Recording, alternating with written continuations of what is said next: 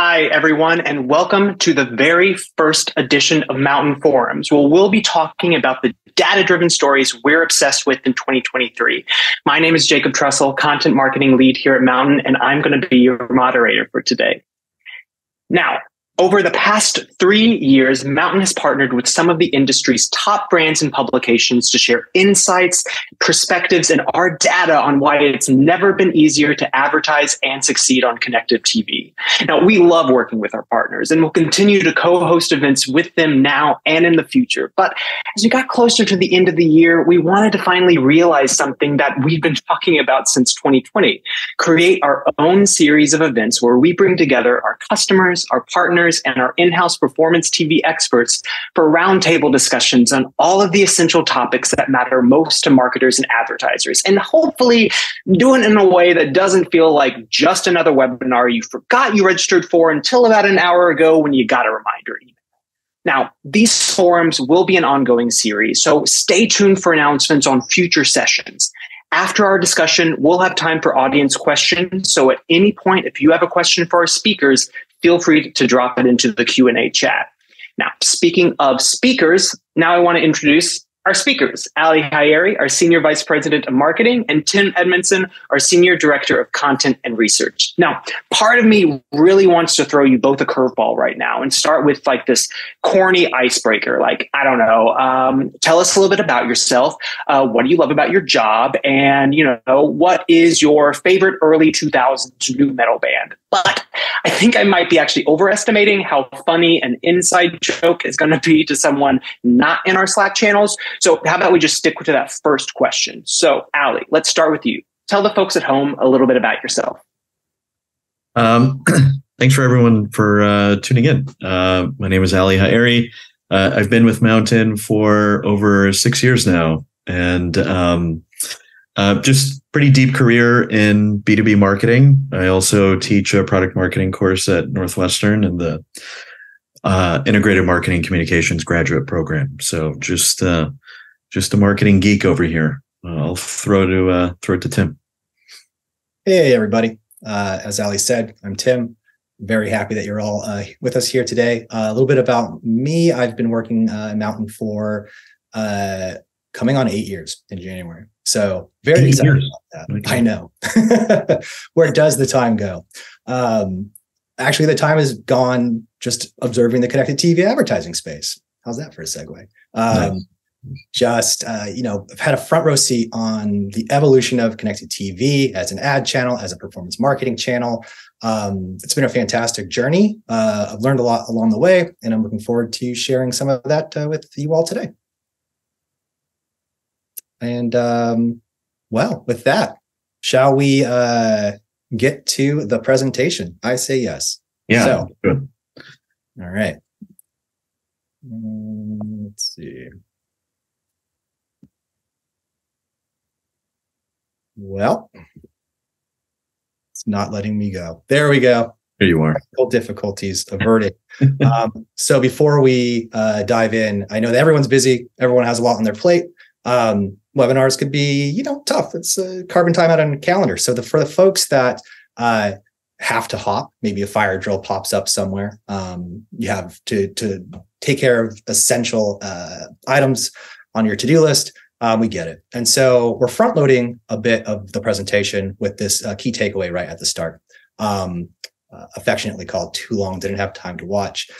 So basically what we're going to be diving into today is this data-driven story that we've been obsessing over throughout the year.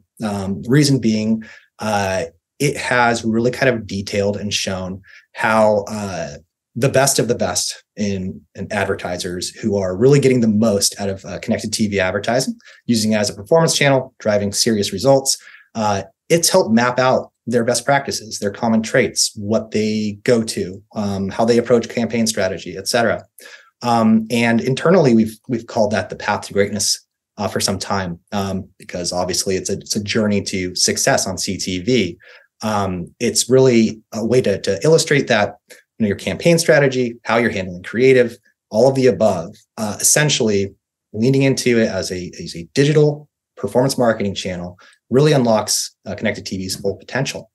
And Ali, I don't know if you want to add anything to that before we dive into the much longer story version of this? I think just very briefly, assuming that it's all marketers that have kind of joined us here today, I think the point to kind of reiterate is everything that is being shown to you today is just entirely data driven, where we kind of examined the success of a lot of mountain advertisers. So this is not something where it's just kind of hollow best practices, but rather we did the dirty work in terms of analysis of all of the campaigns that have run on the platform, and really answering the difficult question of how and why these campaigns have been so successful. So there's really kind of tangible benefits to this analysis that we've actually done here today. Definitely. So as we dive into the story, what is the story? The Too Long Didn't Watch version gave you the Cliff's Notes. But essentially, what we were trying to accomplish with the path to greatness, advertisers are adopting connected TV record numbers. There's more ad spend on connected TV now than there was the year ago, year prior, year before that, et cetera. It has all of the hallmarks of a fast-growing ad channel. And we have access, we work with a ton of advertisers, and they have access to performance metrics. They know the actual outcomes that are tied to the campaigns that they run, because they have that insight. We have that insight too. And so we started the process of sifting through and looking for commonalities, like I said a little earlier. And we discovered that there are key elements. And one of those things is leaning into the full opportunity connected TV offers. And by that, I mean upper funnel, lower funnel. TV has traditionally been seen as an upper funnel medium. Get that. Makes sense. There's been decades where TV is a broadcast medium where you have a massive amount of reach, but the audience targeting, not so much. You could target your audience based on programming and network, but it didn't have the level of sophistication or precision that you would find in a digital advertising channel. But with connected TV, you do have that. And so leaning into the advertisers who are generating the best results, we're really leaning into that aspect, reaching new audiences with an upper funnel prospecting campaign, diving into the lower funnel with retargeting, going after their website visitors, or even uploading their CRM lists for targeting. And so these two things, or rather this list of things, has really unlocked performance in a big way. It's a path to greatness that these advertisers are taking. Ali, do you want to add anything to that?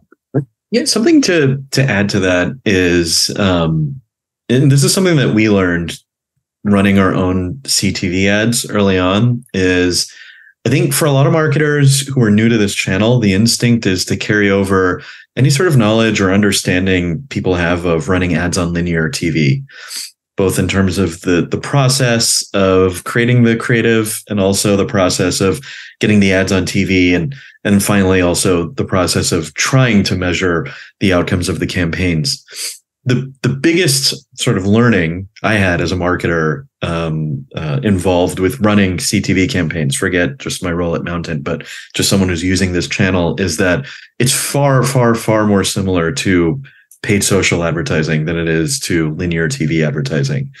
The asset is the same as what you see on linear TV in terms of a 30 or 15-second spot, but the mechanics that go into running the campaign and absolutely that go into measuring the campaign are nearly identical to paid social campaigns.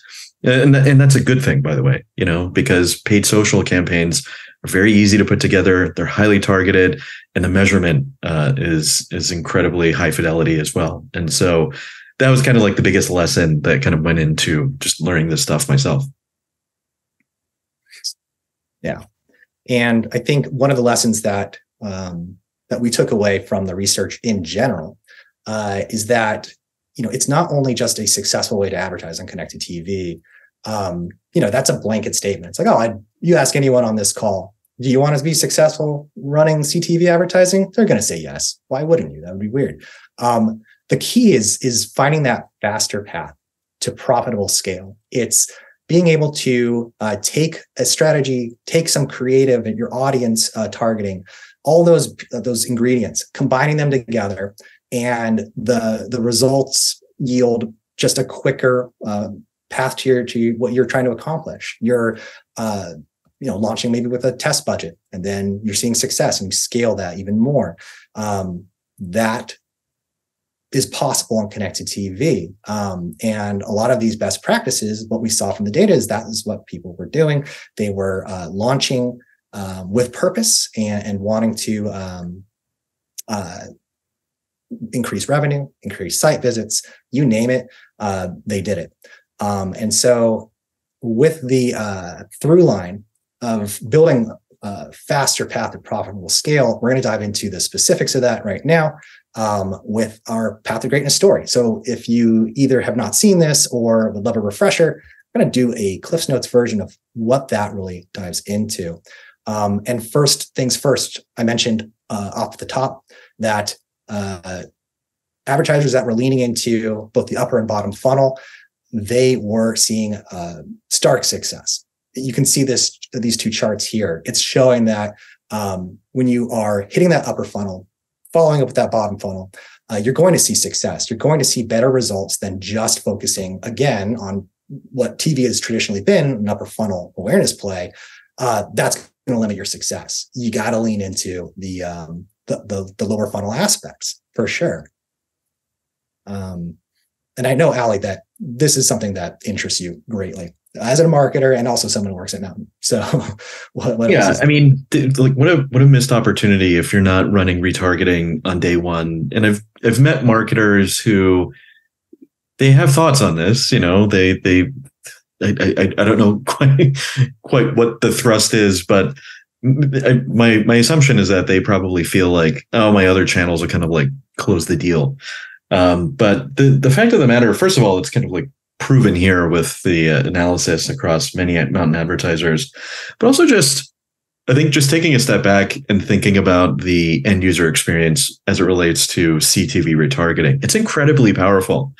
A lot of people obviously think about TV advertising as a prospecting channel, and it's certainly good for that. But the impact of TV as a retargeting channel, we get this feedback from our own sales team a lot because we retarget people that visit our website. So if you want to experience that, I presume everybody who's on the line here is streaming television. Go ahead and visit Mountain's website. And then when you're streaming TV with your loved ones this evening, you'll be able to point to it and say, hey, I know these guys. I tuned into their webinar today. But the point there is just a retargeting ad served via TV is tremendously powerful. Also, and this will be a common theme throughout today's presentation, a lot of the best practices for other channels sort of apply here. When we think about retargeting advertising, a big consideration there is that part of the reason why they perform so well is that they're kind of relieved of the creative is relieved of the pressure of having to explain what the brand is and what it does. You're constraining the audience to the campaign to people who already have some sort of familiarity with your brand. And so you could do other sorts of things from a messaging and creative standpoint to kind of seal the deal.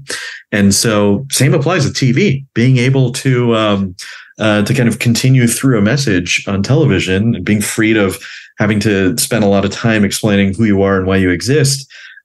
Just like it does with any other channel where you're running retargeting, it works here as well. And so again, the excuse here can't be, well, I'm retargeting with all these other digital channels that'll kind of do the job. Let me just kind of run on prospecting. You really need to kind of go both feet in to make this thing work. And again, the analysis sort of bears that out.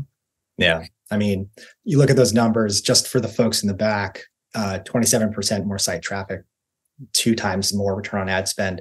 That's huge. That is all the incentive, I think, you need to hear to realize how valuable this is as a full funnel solution. Now, nobody likes to miss out, right? Who amongst us? I don't. And one way to miss out is just being a little gun shy, being a little, you're waiting for the right time. Let's make sure everything's perfect and we'll launch. Cool. I mean, you should measure twice, cut once, right? But waiting comes with an opportunity cost, right?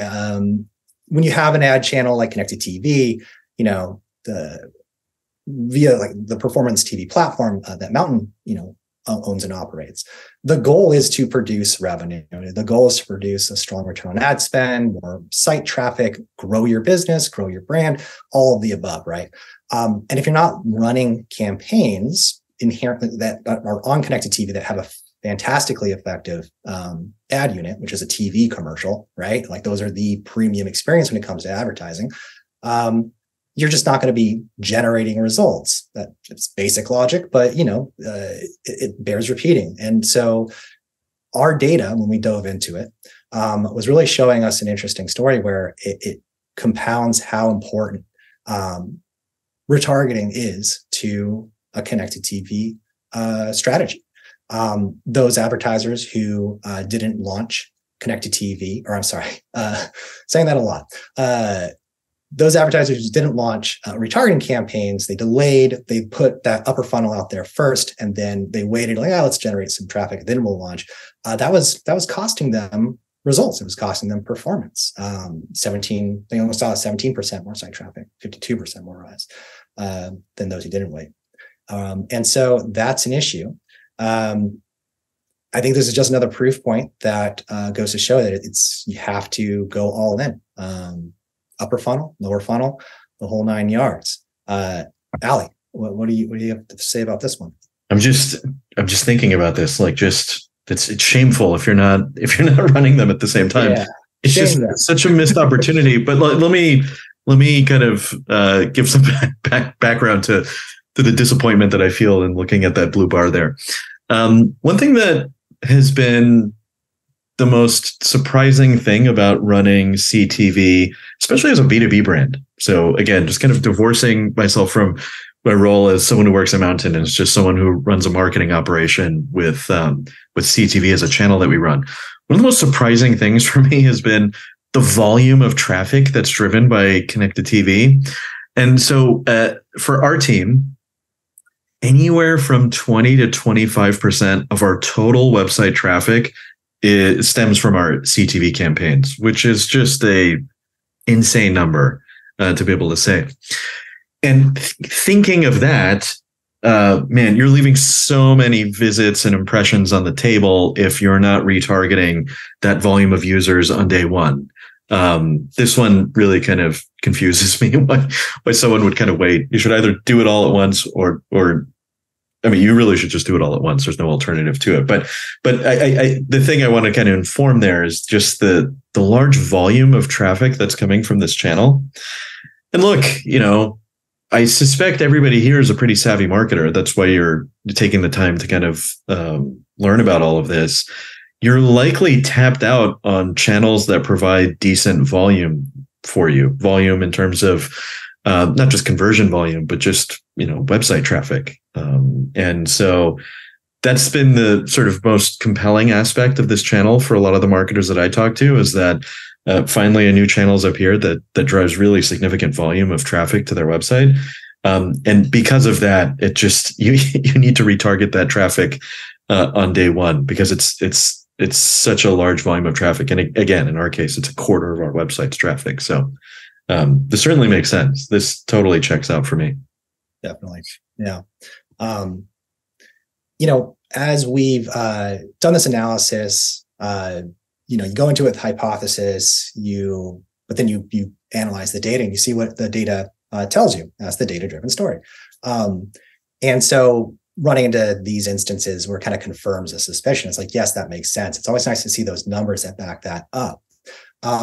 And as we've gone through our advertisers, I mentioned that we were doing a lot of analysis on basically the all-stars of performance TV, of connected TV advertising. We learned a lot from them. We consider ourselves experts in the space, but you know, we have essentially, in a weird way, like a lab of a ton of advertisers who are now have the option to advertise with a performance marketing slant on television. And we get to see what they do. And so part of this analysis was doing deep dives on specific advertisers and looking at what they've done. And a key example of that is the e-commerce direct-to-consumer brand Rumple, who sell fantastically comfortable and warm blankets. Highly recommend. It's a free plug for Rumple. Happy to do. They deserve it. Yeah, love their work, right? And so you can see a bit of the Rumple's journey here, where they were advertising on connected TV. They were with Mountain using the performance TV platform, and they were posting solid numbers. But as we continue to explore what makes for success on connected TV, the best practices, et cetera, we engage Rumple in conversation. It was a two-way conversation as well, learning from them and learning from us. And you see a bit of the main narrative points here on this slide. I think the key takeaways were that they were, like we had said, we were engaging with both prospecting and retargeting. Something very important to note is that they ran evergreen campaigns as well. So TV advertising, generally speaking, there's flights. You run this campaign to this end date, cool, on to the next one. What we've seen with our data is that an evergreen approach to connected TV, where you have a constant presence, you're engaging the audiences that matter to your brand, you're engaging the audiences that are likely to engage with you, make a purchase, sign up for something, et cetera. It's important to stay top of mind with those folks. And that's what Rumple did. They launched an evergreen campaign. And on that second little waypoint there, you can see the impact that leading into the holidays, this is a very topical conversation right now. If you're going into the holiday season, I just saw a stat yesterday that said the majority of consumer spend is expected to happen in November, which Black Friday, that makes sense. But you want to make sure you're in that consideration set, like in October. You need to be on their radar. And so Rumple followed that practice, and it generated excellent results for them. They didn't have to fight for attention from the word go. Once November hit, people really started to fire up their seasonal holiday shopping. They were already an option. That was like, oh, now I'll buy that very cozy blanket. So it's very important to not only be hitting that full funnel, but also having an evergreen presence on the channel. And then also being there consistently, but of course, heavying up when it comes to the big holidays that you want to hit hard. You can see in that third waypoint, Rumple heavying up for Memorial Day, generating strong results because of it. Same deal with the holiday season. Ali, what do you think in terms of that fourth one? This is totally me teeing you up, so heads up. But you see something on there about creative as a subscription, or CAS. What's that all about? Yeah, this actually came up in a conversation that I had with a marketing friend, where it was kind of like the exact use case that sort of necessitated the existence of something like CAS, which basically at Mountain, we've been doing this long enough where we've seen the most common sort of challenges that marketers have had with this channel. So the performance totally checks out, and a lot of people kind of recognize that.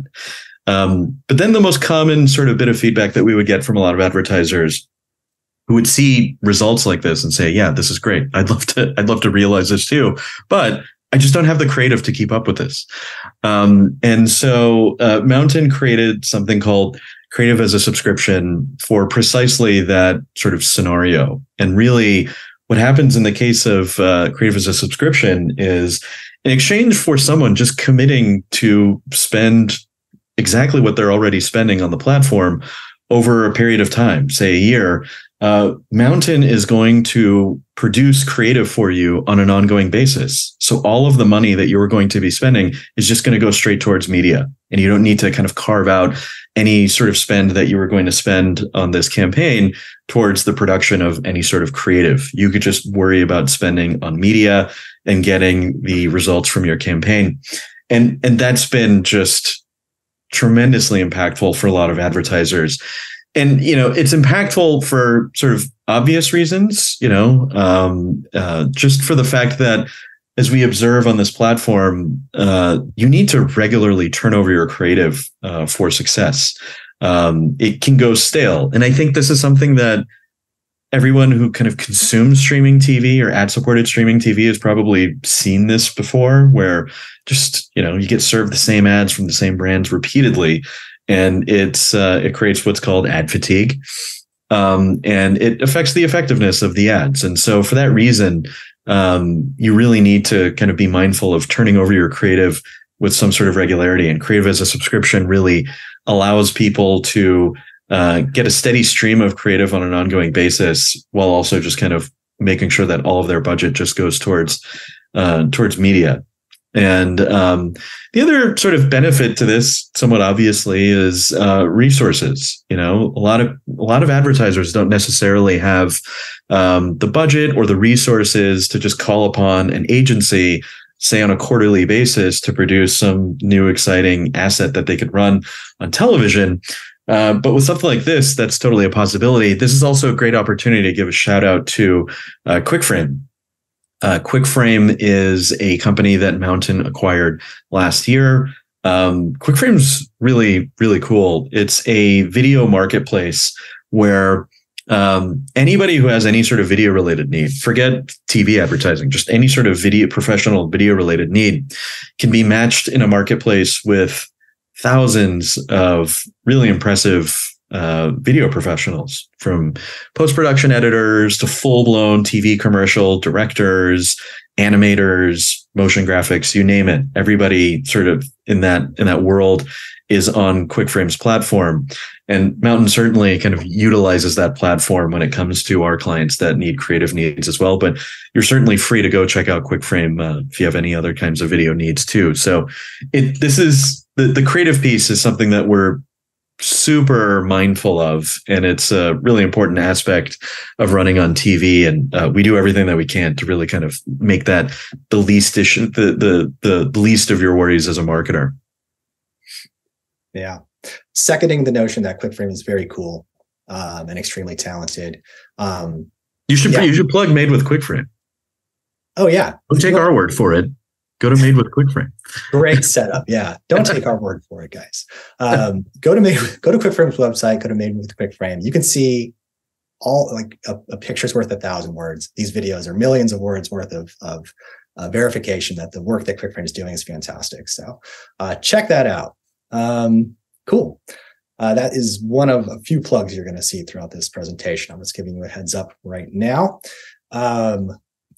So speaking of creative, there is a lot of value when it comes to creative variations, obviously. As Ali mentioned, you don't want ad fatigue setting in. That's awful. I can think of a few commercials I've seen too often. It's not a great experience. But in addition to ad fatigue, there is that, again, leaning into that digital capability that connected TV has, which is that audience targeting. And so if you have the option to create one ad asset and serve it to every niche audience that you might have, or your audience splits into certain buckets that different value props of your business appeal to, would you serve them just that one blanket ad? Or would you look for ways to tailor that creative into something that's going to resonate a little bit more with each individual audience? Do the second one. Personalize the ads. People really, every survey, you guys, if you're on this call, you're probably also reading a lot of industry stats and news. Personalization. Consumers love personalization. There's a lot of value there. They want to engage with a brand that they connect with. Creative variations allow you to do that, allow you to create one ad that goes to one specific audience. And this is an example here from Rumple, where they had two core audiences. They have the actively outdoorsy. These are blankets you take camping or going to the beach. Folks that are going to be going outdoors. And then you have an aspirationally outdoorsy group, which is what I think I will start using if I'm feeling too lazy to go for a hike or something. I'm aspirationally outdoorsy. Love to go out there. It's just I'm tired. But when you look in these two creative examples, you see very subtle variations. One of which is The aspirationally outdoorsy spends a little bit more time, as you can see it here, inside. There's a focus on that warm and cozy feeling. And then they go outside to go on an adventure. Actively outdoorsy, different. They are going straight out the door to engage. That's huge. And it generated strong results. Allie, what's your take on personalized ads? First of all, they look very warm. Like, just look at that. Like, just Cozy. It looks very cozy. I'm reluctantly outdoorsy. But no, in terms of personalization, to the extent that you can do it, it certainly makes sense to do it. And as Tim was kind of saying, personalization, like, you don't get carried away with it. This is actually quite subtle in terms of how they've kind of edited each one of these, but enough in that it sort of speaks to the different audiences that they're talking to here. And so, not to be too salesy, but like, there's features within the Mountain platform that sort of facilitate something like this, where you can upload multiple creative or run multiple campaigns against different but similar audiences, and make sure that each variation of the creative sort of speaks to them. And also, looking at this, like, this is all just one shoot, and it's just a matter of sequencing and end card messaging too, right, Tim? Like, it's just a matter of what you throw up on the screen, and that final text can have a huge impact on this as well. Definitely. Yeah. It's, performance marketing basics. You want a CTA, you want to tell someone what to do and where to go. That can have a big impact, and yeah, like Allie's saying, subtle variations can have a big impact. You hear like, oh, I need 3 TV ads. Yeah, that sounds crazy. Ads. Yeah. That's not great, but it's just being smart about it, taking that approach into production, collecting what you need, just making small changes. And small changes can have a big impact when it comes to generating that performance. So moving into the additional stats. So we were looking at Rumple as like an example. We're using their ads as a way to illustrate that point.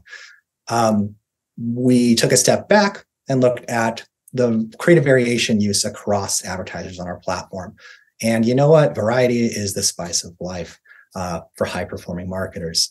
Advertisers who were activating multiple creative variations, 3+, they were outperforming their counterparts who were not.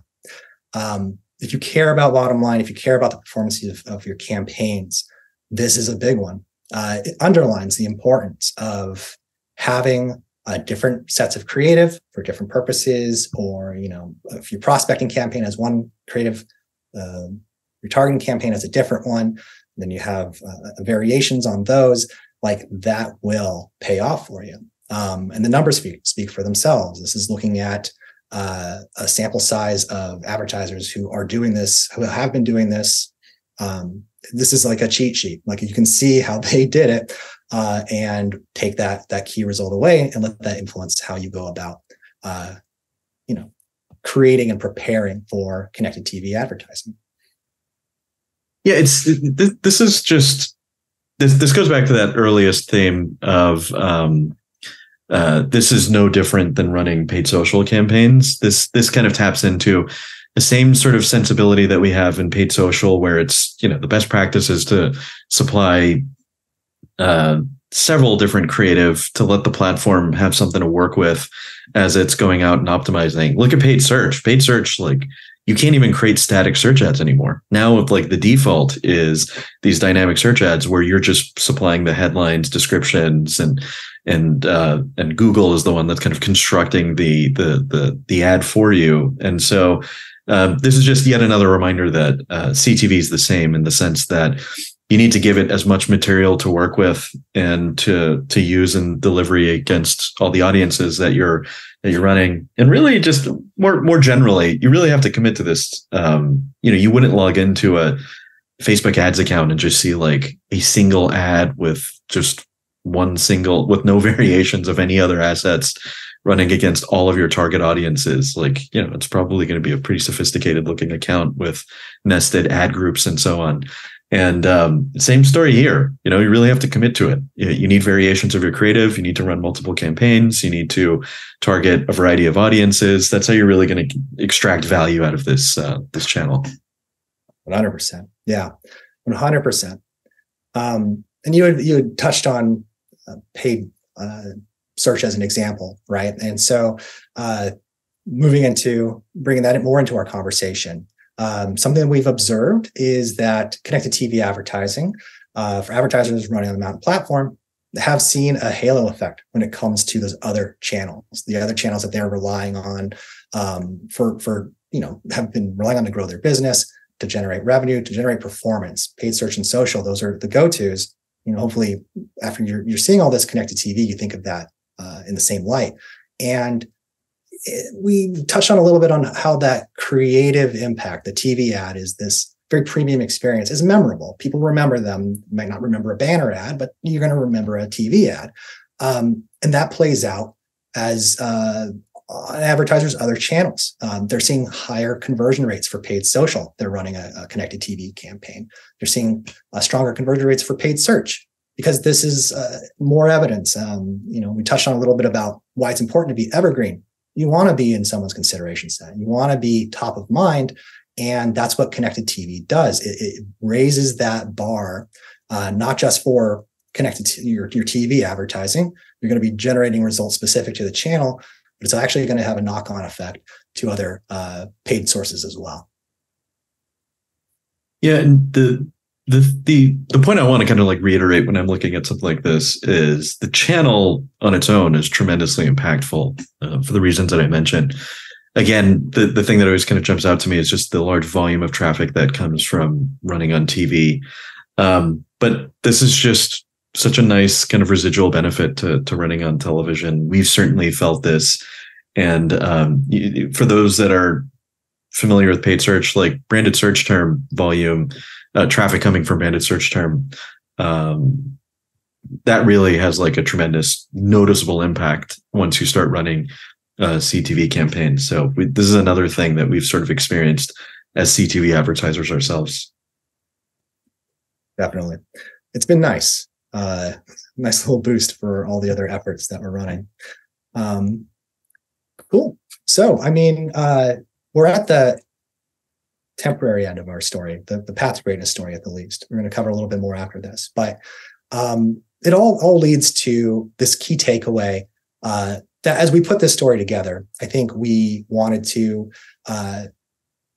discover best practices so we could share them with more folks, but also prove some points about how what we are putting out into the market, what we are producing and offering to advertisers through our platform is yielding, durable growth, sustainable growth, and something that can be scaled quickly. And so I think that we've seen that play out in the data, which is awesome.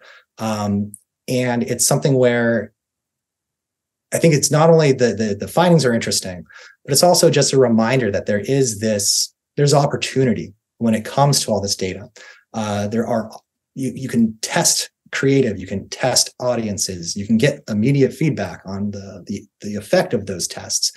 That's huge. I mean, effective marketers are also, scientists, experiment, try, fail, try, succeed, and you just keep going and you learn and you iterate on that.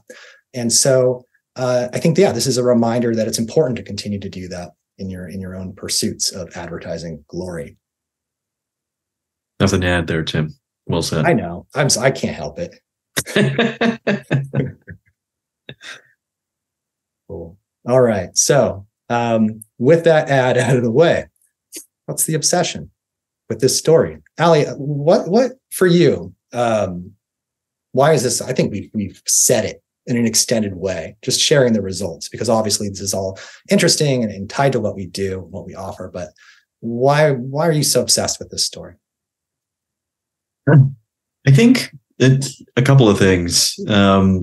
One is it's nice to kind of quantify a lot of the things that we sort of intuitively understand about connected TV advertising. So I think being so close to it and seeing the success of so many campaigns, we sort of intuitively understood a lot of things, such as running retargeting campaigns, simultaneously with prospecting, or launching them at the same time, I should say.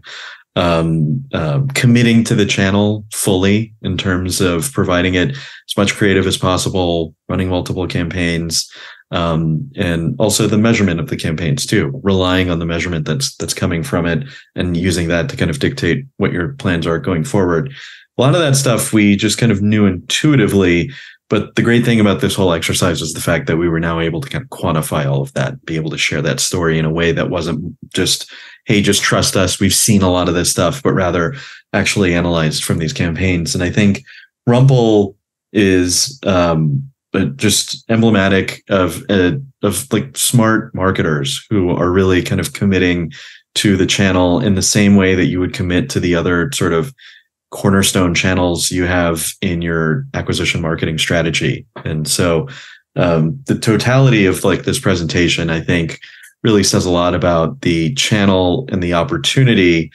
And the timing is important because we're about like 2 weeks away from when things get really wild for a lot of e-commerce businesses with Black Friday, Cyber Monday, and then obviously Christmas following after, and other holidays. And so right now is the time. I wouldn't be surprised if most people tuning in are already advertising on TV, CTV, I should say. But the point with all of this is not necessarily to convince you to do it at all. I suspect you probably are, but it's the level of commitment that you need to make to the channel. It pays off. It certainly does, just like it does with any of the other major pillars that you're committing to as well. Yeah. Yeah. And I think for me, just kind of taking a step back, my world is content and producing content, and stats and insights, especially first party ones that come from your own shop. That's pay dirt. That's fantastic, because the mission is to convince folks that this is a good idea, that this is worth their time, worth investing. This is real money being spent. And so, you want to find these stories that you can, show that this is the real deal. Like Ali said, like, go out and don't just say, trust us. Like, here are the receipts to back it up.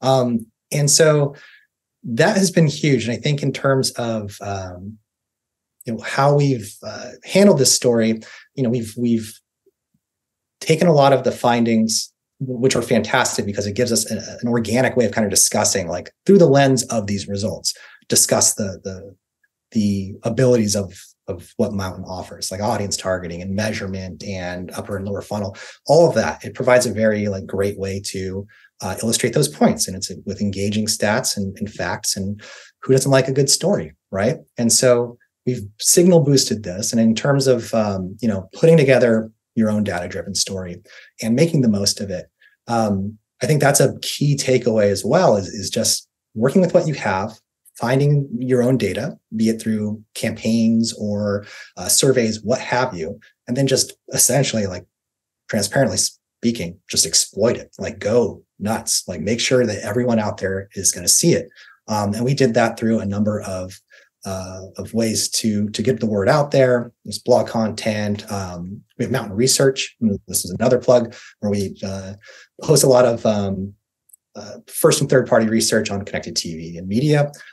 We've pasted this story there as well. There's been press outreach. There's webinars. For example, the exact presentation you're on is an example of how we signal this story. And also just third party partnerships, making sure that people understand the value that is on offer if they engage. And so I've been a big fan of everything that's been coming out around this, and I encourage you, whatever your own data-driven story is, to look for something similar. All righty, so touched on this just a little bit, but finding your own data-driven story. You can see those 3 key takeaways: following the data, reviewing past performance, and always be auditing. Ali, you've been in that digital advertising space. I genuinely consider you an expert. So I'd love to hear your opinion on, what folks should be looking for when they're trying to find their own data-driven story. With regards to kind of putting together something like we've done here. I mean, in our experience and in our kind of putting together something like this, I think it always quite obviously starts with just examining the best performers, and constraining your analysis to the best performers and starting the analysis from there and trying to identify any sort of commonalities that the best performing campaigns actually have. And that leads you to these stories. That's certainly how we found Rumble. It wasn't like we just kind of cherry picked them. It actually started blind. We were just kind of examining the best performing campaigns that took place. And as we were kind of digging deeper and deeper, we sort of saw one advertiser that was really committed to the platform and turning over their creative and lining up every feature of the platform, and seeing the success to boot, as we kind of saw here too. And so that's, in a sense, it's pretty straightforward analysis or easy analysis to do, just kind of starting with the best performance and then letting that kind of lead you there. And along the way, you're going to get a ton of follow-up questions to answer. But that's really how we did it in this case, and how we do it certainly with Mountain Research as well. Yeah. And I think that third point, that always be auditing, stories evolve. And so like if you're looking at passive campaign performance, it's always a good idea to just look at how things went and then learn from that. This isn't something that is just a one and done kind of process. It's not constantly, that sounds overbearing. It's, keeping an eye, making sure that your data is might be telling you something new, which is something that you can pivot to. But it's important just to stay on top of it and be sure that you're making decisions based on the most up-to-date data available. So, any final thoughts, Ali, before we kick it over to, I think we have Q&A next. Yeah, I think we should just dive right in. All right. Yeah. Let's do it. Yeah, absolutely. Hey, me again, your moderator, Jacob. Hey, Jacob. Thank you. It was a wonderful presentation. Definitely, information I didn't also help prepare. So thank you both again for telling everyone why we've become really so obsessed with this path to greatness story. Hopefully, we've transferred some of that obsession to everyone in the room, so you can all start applying these insights into your own marketing campaigns once you jump off this call. So we have just a few minutes left.